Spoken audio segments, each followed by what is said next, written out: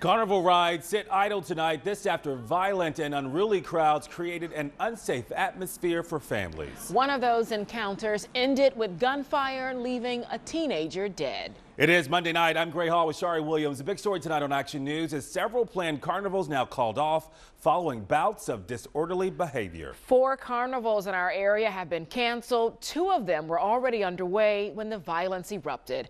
Action News reporter Caroline Goggin joins us now live in Wilmington with the details from there. Caroline. Well, Shari and Gray, you can see the Ferris wheel behind me is all lit up tonight, but crews behind me, they are tearing everything down right now. Organizers of this carnival tell me that they were forced to shut it down early after a shooting in this parking lot outside of the Concord Mall on Saturday night. And we've learned that this is not the only event that's had to be canceled recently due to safety issues. On what should have been another day of fun, it was a day of cleanup. The Lead Fest Carnival outside the Concord Mall in Wilmington is officially over because of a shooting that happened after the event on Saturday night. About 5 to 10 minutes after I and the security guards closed the gate is when it happened.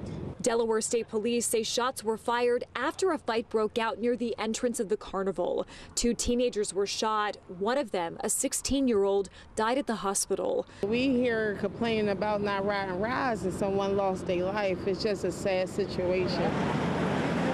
The situation prompted officials to make the decision to close the carnival. It's one of 4 events in our area that's been cut short or canceled altogether.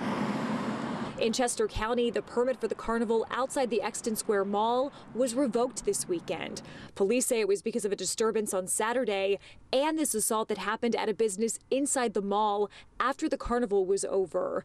In Broomall, the fire department decided not to host its annual carnival this year, citing crowd control issues and complaints about the behavior of those who attend.